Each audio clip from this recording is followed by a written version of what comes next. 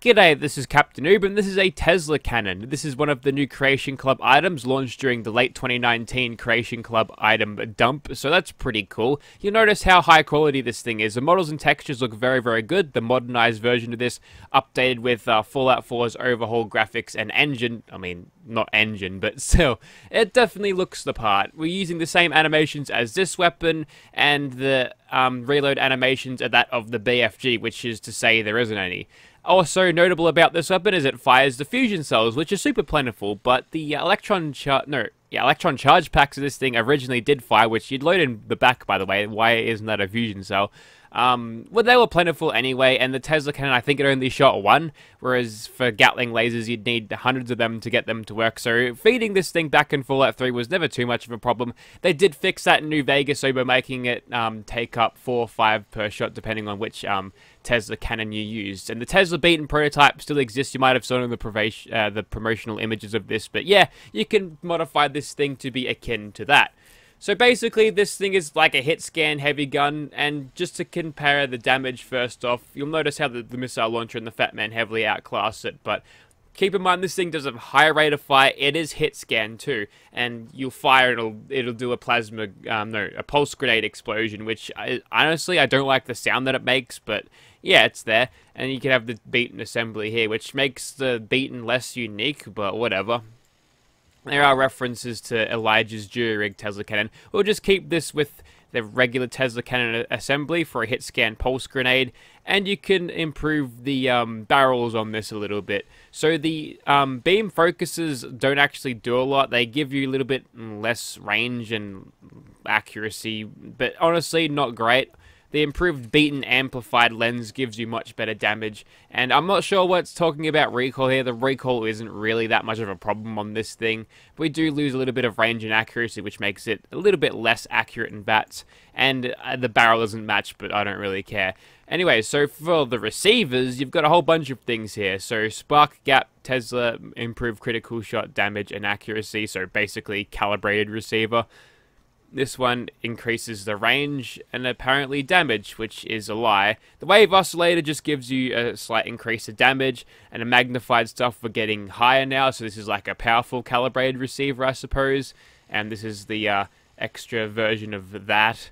And there's a magnified wave oscillator, but basically you want to chuck on the triple resonant wave oscillator there for superior damage, because 370 is getting a lot closer to the missile launcher and Fat Man, as you saw before. There's a legendary effect slot, which I will not be using, and to quickly, very experimental. Okay, hopefully it doesn't break on me, but we're going to change this into a beaten. Now, the difference between the regular one and the beaten is the beaten will chain like a Tesla rifle, and it'll also fire yellow or orange electricity beams, which is actually kind of awesome, but not really keen on giving it too much of this in the amplified lens or the beaten stuff. Not really a fan of. No, that's the good stuff. The jury-rig stuff ain't great. So apparently Bethesda don't like Elijah very much.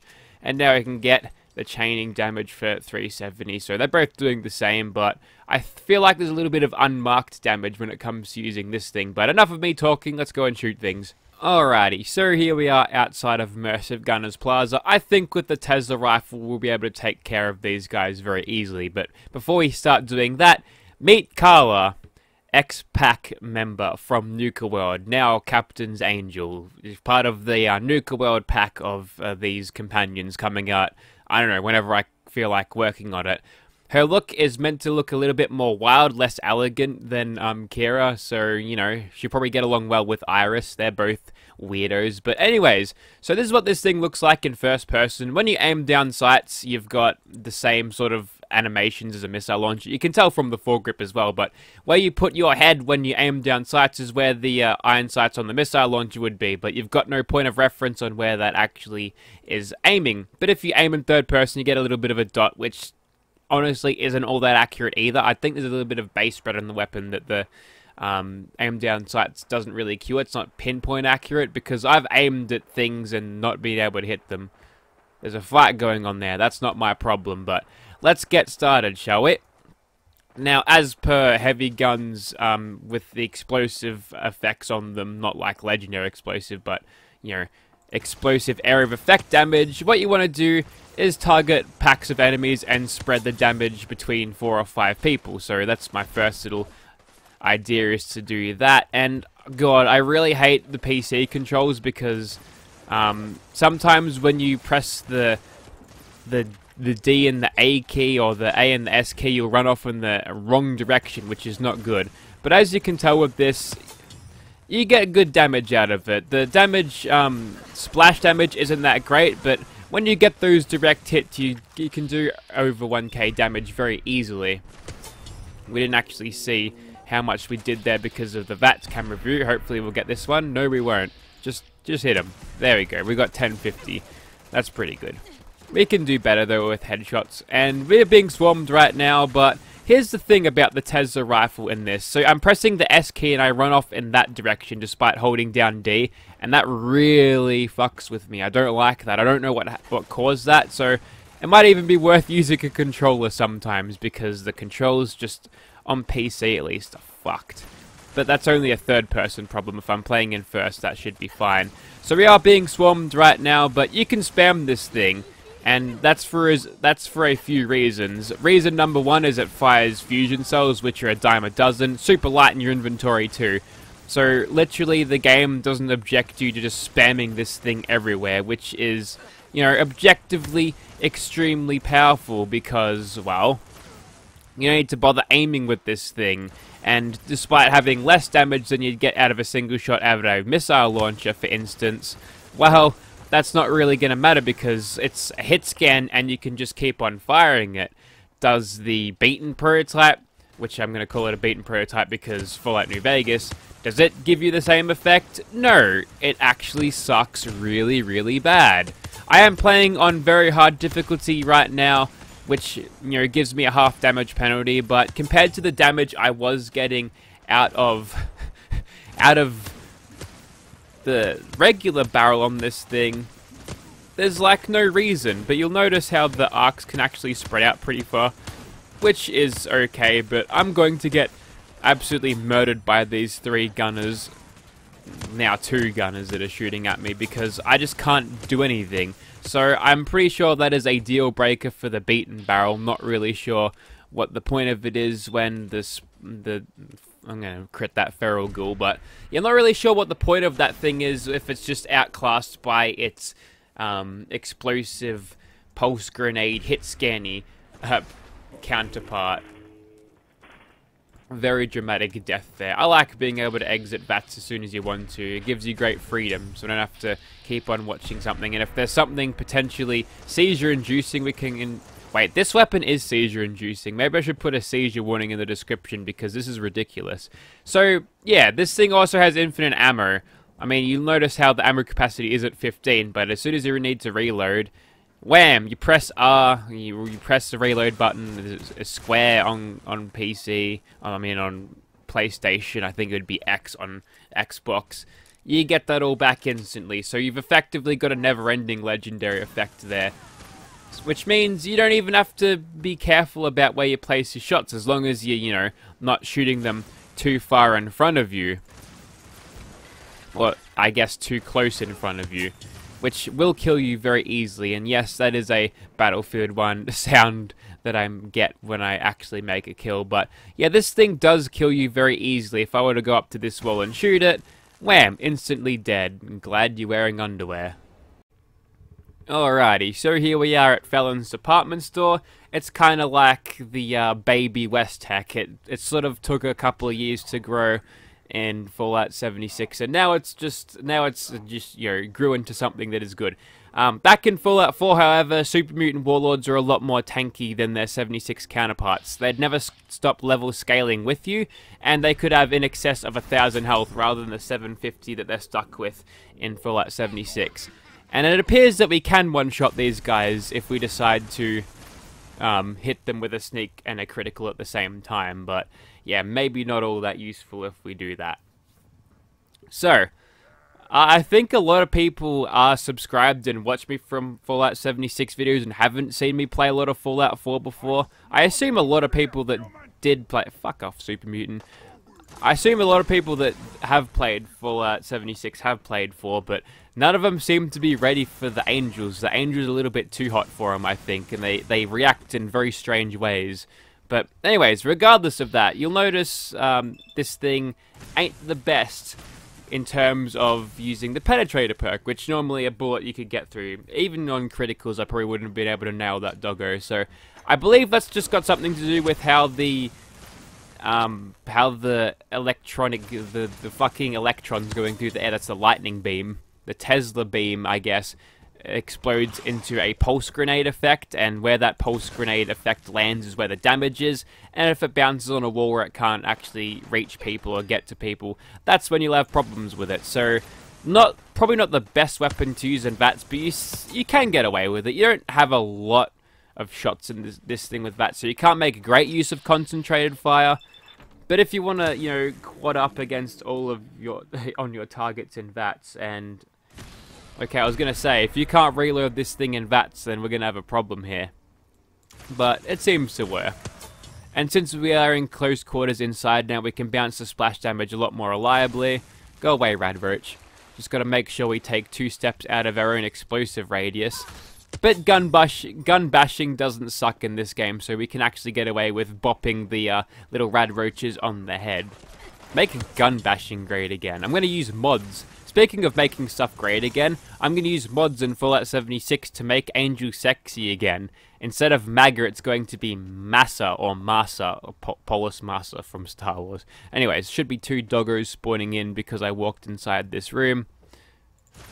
Or rather, the Radroaches ate them all because they were glowing. But yeah, you've got the damage to deal with things, and you've got the rate of fire and the ability to reach out to things. It's a very odd weapon because it's incredibly overpowered.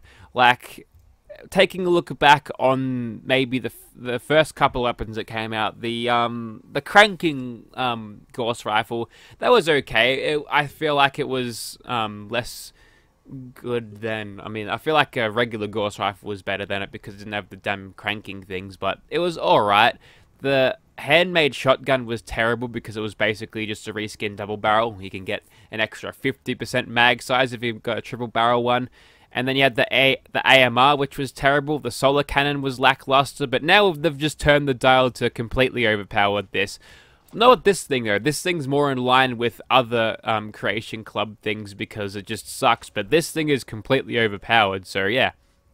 One idea I do have for it if I want to patch this thing is to give it some sort of scope so you can aim down sights and have a better idea of where you're actually aiming in first person or third person because it fades into a scope anyway. But yeah, that's something I can think about. Let's move on to a monster. Alright, so the victim here is going to be, I think it's the Overlord, Myler Killclaw Overlord, basically upscaled Crabman. And what I'm going to do is just fry his face, or attempt to do that. He is susceptible to being staggered, so it looks like we can stun lock him as long as we're hitting him. The criticals here don't seem to be doing a lot, to be honest, although he does have a very big health bar. Let's test whether we can actually completely stop him in his tracks. Okay, we're still in caution at this point because, you know, nothing says stealth like a giant lightning strike going through the air and exploding in plasma or pulse grenade death. Wow, really? It's going to be this easy? That is if it can hit him. And I guess this is why you want less recoil, because it means it's less spammable. But honestly, I feel like I'm hitting quite fast enough. Question is whether he decides to figure out where I am. No. Okay, that was shockingly bad. You'll notice how the beats per minute on... Carla wasn't even worried there. She just kept it a stable 60. I feel like a 60 beats per minute means you're super fit, right? Because lower beats per minute means you are fitter. It means your heart's better at pumping blood around your body. So that might be a consequence of endurance. Oh, this lobster is 110% fucked. 54 meters. Interestingly, this mod probably would have been made by Americans, yet they use the metric system anyway. They must be those smart Americans. Alright, let's finish this off against one last monster. And there's Diablos again, being an attention seeker. He's part of that M27 mod that I downloaded and used, was a while ago now, but our main target here is definitely this bloodthirsty withered feral ghoul. And you'll see before that I'm getting a lot of staggers on him, which is part of how heavy gunner weapons scale. You'll not only get the damage as you level up the perk, you'll actually get stagger chance, and I believe that in conjunction with the stagger rating on this weapon, which I assume is either heavy or I think it's large or extra large. We actually ragdolled that guy. Well, it's definitely a monster killer if you want to put it that way. It may not stagger things like behemoths, so you might be a little bit more in trouble when it comes to actual giant creatures. An explosive Gauss rifle, nice.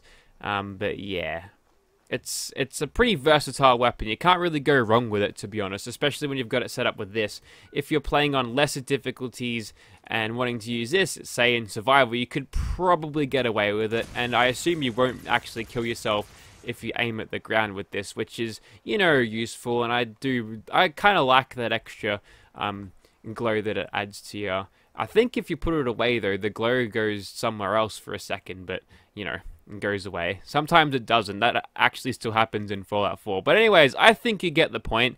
If you'd like to see this thing in your game, $4 it's worth, which, you know, might seem like a lot if you're not really used to paying that much for content, but I've been using Atom stores in Fallout 76, and $4 for a standalone weapon that does stuff that, you know, the vanilla game doesn't do, unlike the combat rifle reskins we've got, and a new quest line, which may or may not work for you. It didn't work for me. Hopefully it worked for you. My game is modded to absolute insanity, so maybe that's why, but I've got console commands anyway, so I don't really care. And plus, like I said before, Oxon's already done his quest guide, so go watch that if you're interested. I'm just here for shooting stuff. Thank you for watching, guys.